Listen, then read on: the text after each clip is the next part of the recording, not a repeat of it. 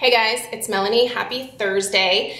Today we are starting the first in a series of sunscreen reviews that will culminate in my usual late May, early June sunscreen suggestions compilation video.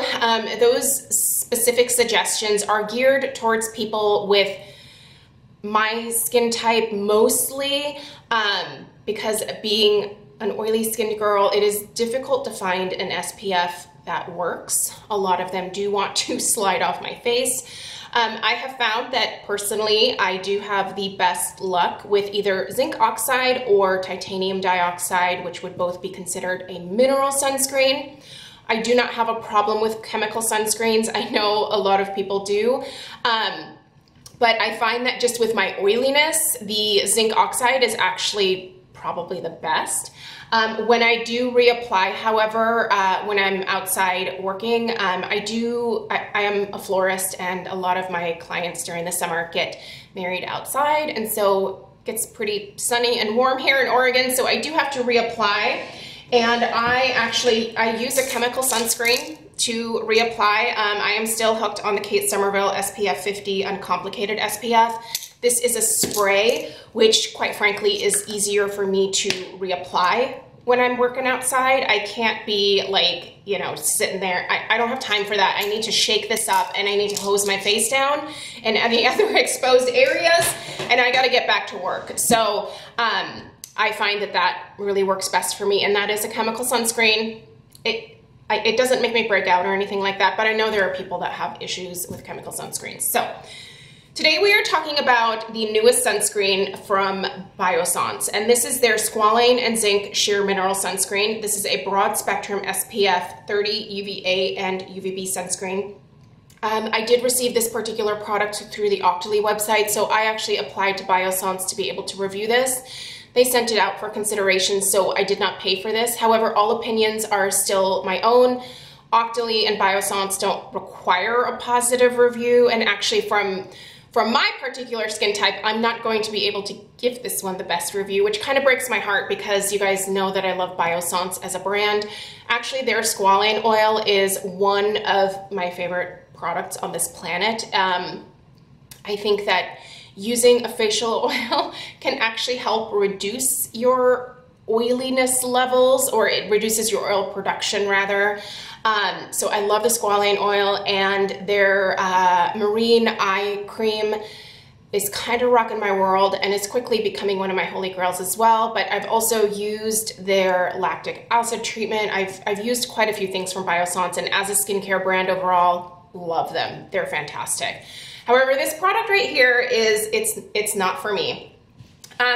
Before we do get into this, I want to very quickly share the amount of sunscreen that you should actually be using, because I think sometimes people don't use the proper amount. So there are people that say use 1/3 of a teaspoon. There are people that say use 2 finger lengths. So, and by finger lengths, they mean your index finger and your middle finger. Those are usually the longest fingers. So, you know, put the stripes on here, and then that is what you use on your face.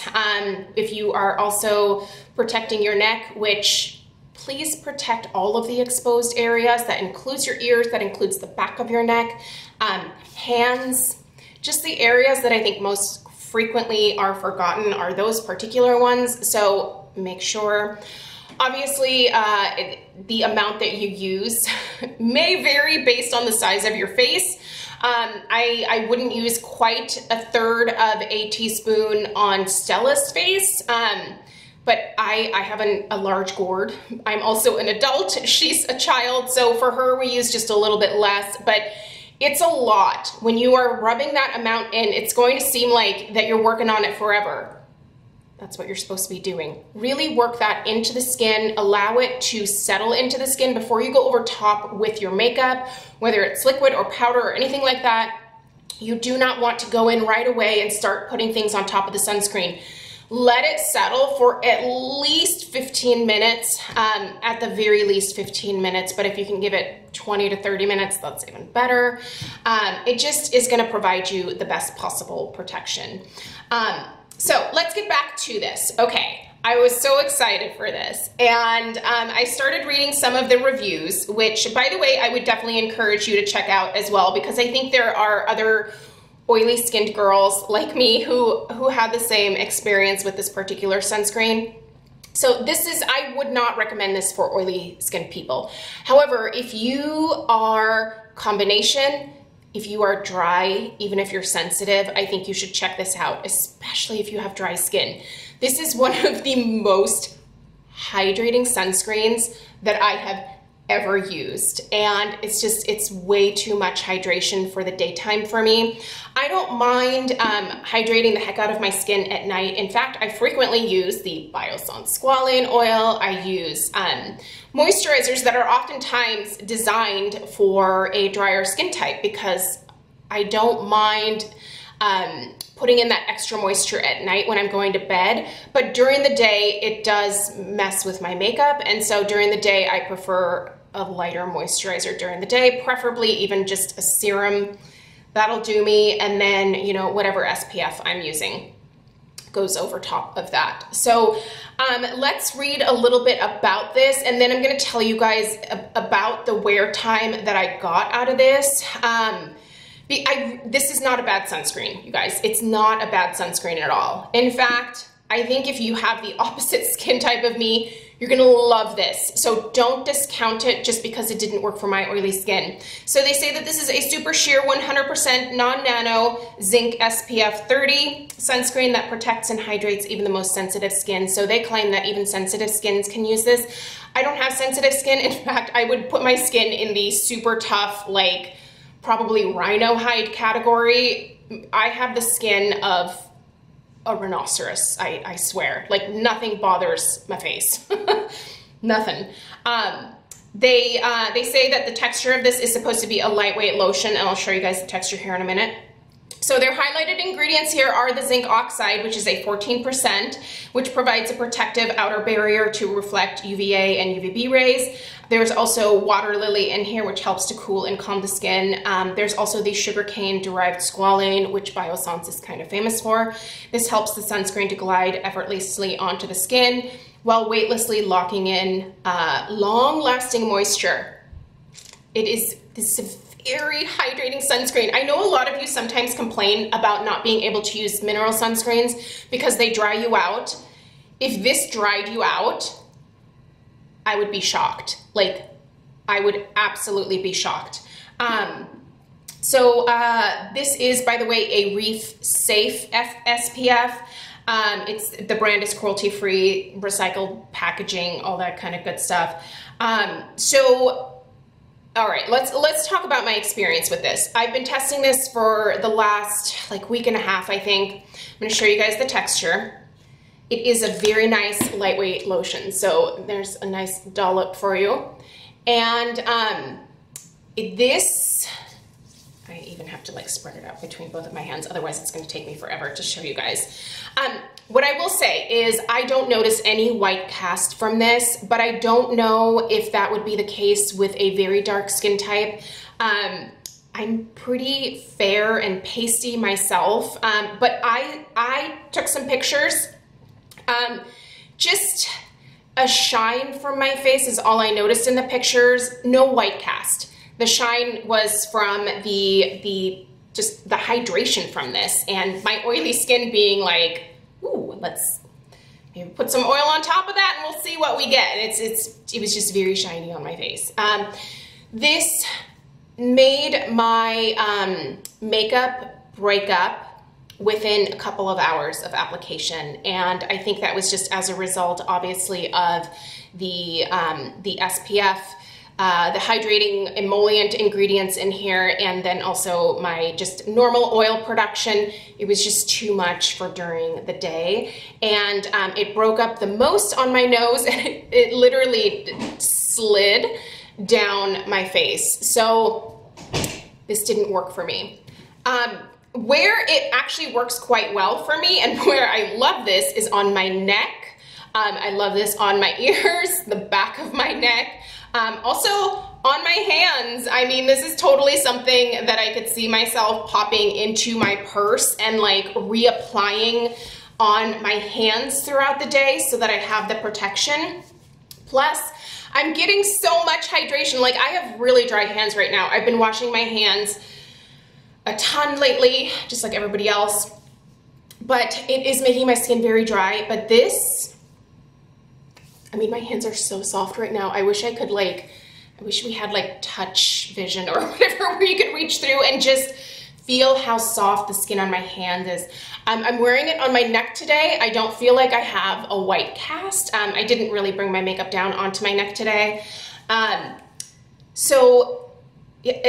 Here's the thing. I think this is actually a pretty good SPF. It's just not designed for those of us with oily skin. In terms of some other details I wanted to point out, this does come in a couple different sizes, and there is also this really great kit on the Sephora website right now where you can get a decent sized sample of this, and then I think there's either 1 or 2 full-size sunscreens in this kit as well, and then several sunscreens from some other brands. And the kit is, quite frankly, an amazing deal. And if you wanted to try this in several other sunscreens, to find your personal holy grail sunscreen, that kit from Sephora would be a great way to go. But if you already know that you're a Biossance fan and maybe you have either dry, sensitive, or combination skin, there's a couple different sizes of this for you. The 3.38 ounce is what they sent me, but there's also a 1.7 ounce, which is $30. If you want the larger size, that's gonna be $42.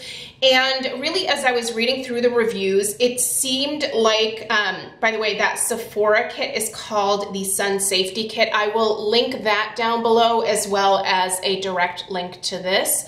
Yeah, you guys, go read up some other people's reviews here. For the most part, those with dry skin are like, this thing's fantastic. Those with oily skin have some struggles like I did. So for me, am I gonna repurchase this after I'm done with this one? I don't think that I would repurchase this one just to use on my neck or anything like that. Whatever sunscreen I'm using that normally works for me is what I bring down onto my neck and my ears and the back areas. And then I obviously have a body SPF as well. So I don't know that I would continue to purchase this just for that specific area, but it is very hydrating if you have dry skin. This is the mineral SPF for you. If this dried you out, I would be shocked, like totally shocked. So that being said, I think definitely a great try from Biossance to get something that would be great across the board, but I think there's too many hydrating ingredients in here. By the way, some of the other hydrating ingredients that you're getting in here besides the squalane are gonna be glycerin. There is also acacia. No, that's not what where am I going? There's some lecithin in here, some alba flower extract. Again, check out the ingredients down below to see if there's anything that would bug you. There's nothing in here that would set my radar off for those with sensitivities, but obviously, I mean, I didn't know that people who were celiacs couldn't use skincare that had yeast ingredients, but it makes sense. You obviously absorb things through your skin, so it makes sense to me now. But when someone pointed that out the other day, I was like, oh my gosh, that's right. So always check the ingredients, guys. Anyway, for me, not gonna be a repurchase, but do check it out if you have dry skin or combination skin, or quite frankly, sensitive skin even. There's no scent to this. This doesn't even smell like SPF. You know how SPF oftentimes has like that kind of strong like sunscreen smell? Nothing. And there's also nothing in here to cover up the sunscreen smell at all. It literally smells like nothing. So if you are very anti-fragrance, there's no fragrance in this. So there you go. All right, thank you to Biossance for sending that out. I'm sorry that I couldn't give it a better review for myself. However, gotta be honest with you guys. So I'll put the links for everything in the description box down below. Let me know if you have any questions at all, and I'll see you guys in the next one. Take care. Toodaloo.